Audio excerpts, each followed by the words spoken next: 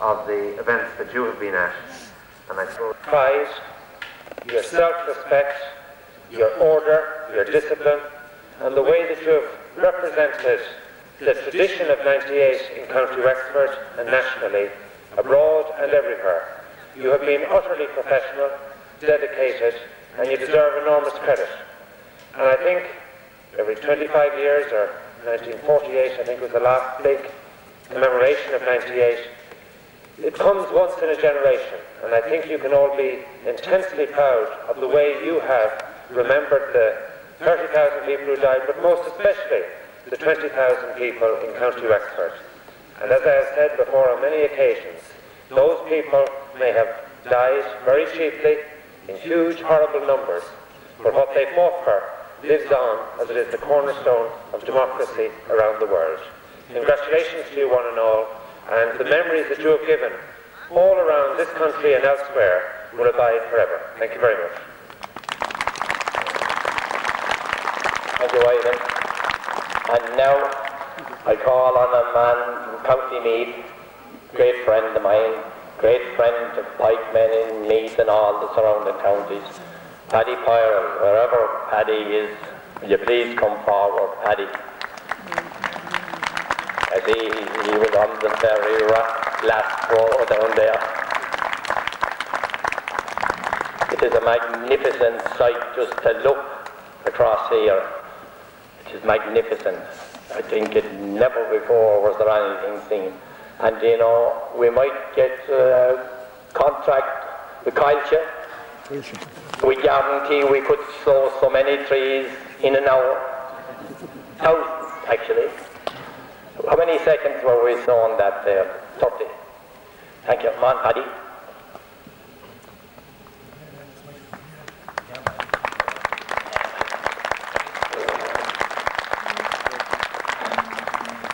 Ladies and gentlemen, it is with absolute great pleasure I actually stand here in front of you this evening.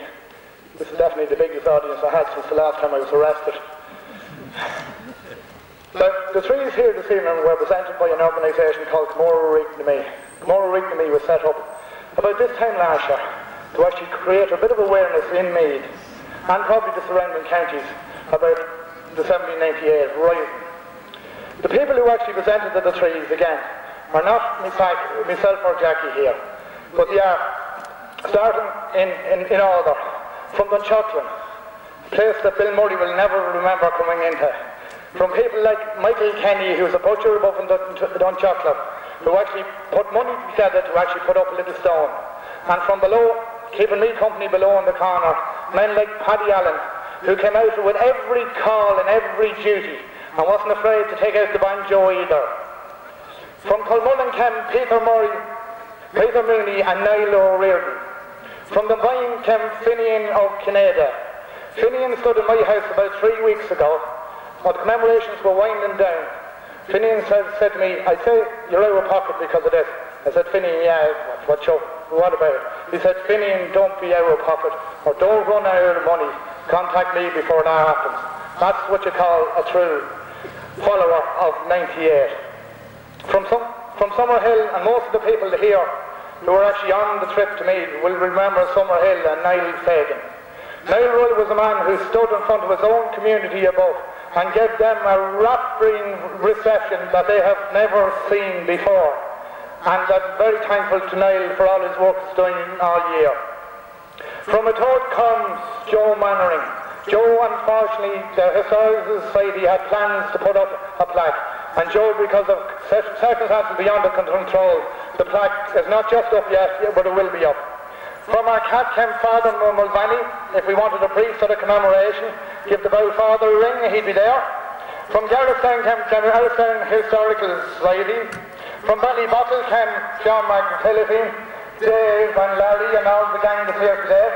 From some other church, you couldn't go far away from mentioning Jackie and herself below at the bottom, and various other help that came into the organisation. And in Dilley, there came a man who called Jerry Buckley. Jerry set up the South East Meath Commemoration Society and has left us with the national memorial to all blacksmiths in Ireland. And fine monument, if anybody from County Meath, make sure and go and visit it. In Drogheda we had a day of pleasure with Frank Godfrey. In Raphoe we had Dr. Leo Curran and the Historic Society. In Slane we had the Historical Society, George John Clark and Maureen Fallon. In Rathkenny, you'll never forget the day of walking up the side road up to Rathkenny when you unveil the little memorial. That was the work of Gillen and Jerry Weldon. From Mountainstown, sure, who could forget Diana Pollock, Teresa, Marion, Johnny Cassidy. Remember the day in Johnny Cassidy's farm? That was one of the best commemorations I was ever at. And all the crew who had come up one for one, stood on buses, cars, walked, ran, drank pints, sang, danced till the early hours. Fabulous group. They still remember the Wexford men with pride and dignity. The Wexford men who walked through Knightstown Bog into Lodenstown, Rathkenny and into Ballybor. Through the stair, from in Mulla, County Cavan, where there is one and one coffee grave, which we will actually get back to. The St. Killian's Heritage Centre, who poked up the flag and flew with a dish up. From Kells, of course, came the Scout Schoolmaster Brendan McCabe, and of course the one and only Oliver Condon. From Kingscourt came Patsy Sherlock. Joe Condon, who gave up his time, his cameras. He developed all the pictures, such a collection of pictures we have I never seen. And again, another woman below who I'm going to mention is Nora Gilroy. I think John's done the great pleasure of driving up from Cork today to actually be here with us. And again, they had quite heritage for them in full. From Trim came John Wiseman, Tony O'Sullivan, and the one and only, and anybody who knows the man knows exactly who I'm talking about, is Pat Marley. Pat picked up our committee when it was down and out, read new life into it, sent us off all on our jobs, and we actually produced a fabulous pageant. In Dundee, who can forget the day out in Dundee with Henry and Carmel O'Callaghan? In Navan, in my own hometown, we have people there like Sean Rowe, David Murphy, Adrian O'Donnell, who threw his hand into his pocket, the Navan Silver Band, and our PRO from Cremona is Joe Riley.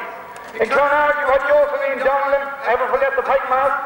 It was absolutely one of the most moving families I've been at. In Renville, I think he's here somewhere around the place, it was Jim Mallon. Mrs. Mallon, when they actually came to me, they were actually let down. Now, I'm not going to comment on whether they were or not let down, because I wasn't there at the time. But any animosity there was since '48, it's now buried with the trees in Wexford. I think it is an absolutely fabulous gesture to have us down here to actually plant the trees. Another particular point I want to bring up, it was mentioned that in the year of the Good Friday Agreement, that it just happened to be the 200th anniversary of 1798. That's very true. But we had a job to do this year as well.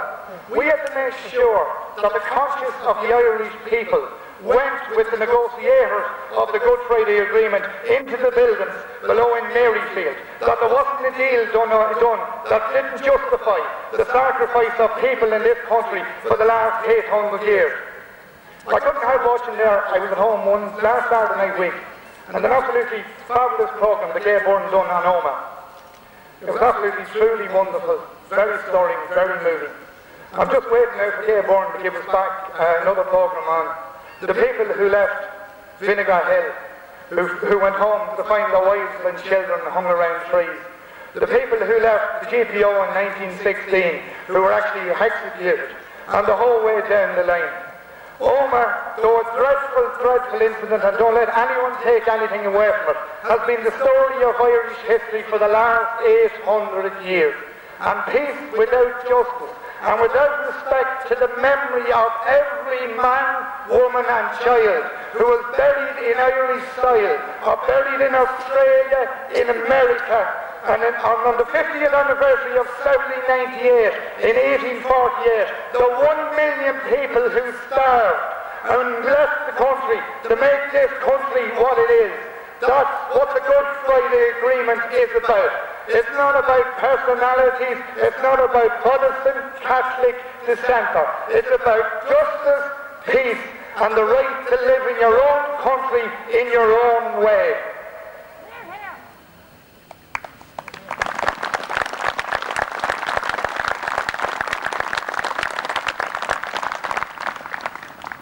Number 3 point I want to make, that myself and Bill Murray are actually hatching up a plan. I have vowed that of all the Wexford graves in County Meath that have vanished over the last 50 years, we will not lose any more of them. I have spread the word through my organisation and every other organisation that if there's a croppie grave in danger in County Meath, we are ready and willing to escort them back to Wexford. So I'll ask for all these pikemen, women, to stand on alert when Bill gives the word. We'll be ready to bring one of your own back home. Now, the last point I want to bring up is something that was relayed to me about the National Visitor Centre. I've actually seen in one of the local papers where the National Visitor Centre, which I would consider to be our official headquarters, is on a certain time to commemorate people who died in the First World War for selling poppies. I have no problem whatsoever. I actually think they were very, very brave people.